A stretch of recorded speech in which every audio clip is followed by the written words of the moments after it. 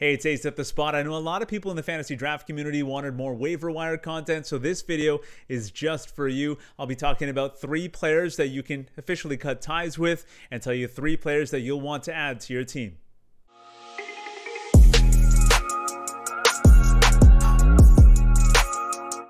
For the best fantasy draft content, subscribe to my channel, The Spot, and ding the bell so you're notified every time I drop fresh content. It is the spot for fantasy footballers, especially those in fantasy draft leagues. And I know one of the most difficult things to do in fantasy draft leagues is drop a player that you drafted, you've invested in, and they're just not coming through for you. Well, I'm here to help you out and tell you that it's okay to move on from these 3 players.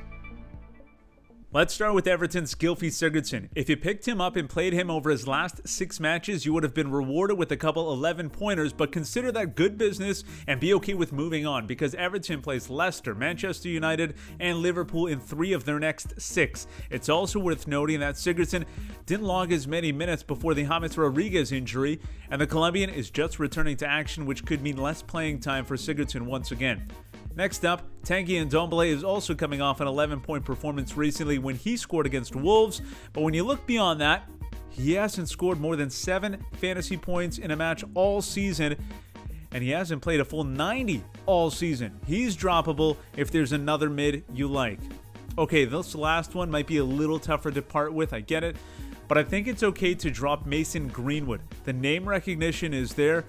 The numbers are not. He has just 24 points, a high of 7 when he scored his only goal of the season at West Ham. Truth is, you could have dropped him for players such as Anwar El Ghazi, Thomas Soucek, or Ilkay Gundogan in the past month and benefited greatly.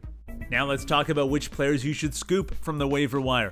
I mentioned him in a previous video, but I'll say it again. Emile Smith-Rowe of Arsenal should be added to your team. He's been a big part of their recent success. He's averaging 5.25 fantasy points since he entered the fold 4 matches ago, and this is more about the eyeball test than assessing numbers. He looks lively on the pitch.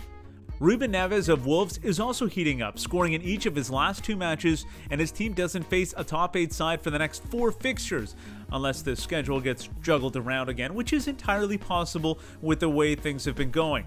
Finally, you might have to dig deep into the waiver heap to find him, but Ross Barkley could be worth scooping and stashing if you have the space on your team. It's better to be a week early than a week late when it comes to identifying a player returning from injury.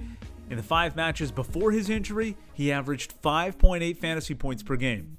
Well, I hope that helps with some of the tough decisions that you have to make. If you'd like to see more content similar to this, let me know in the comments below.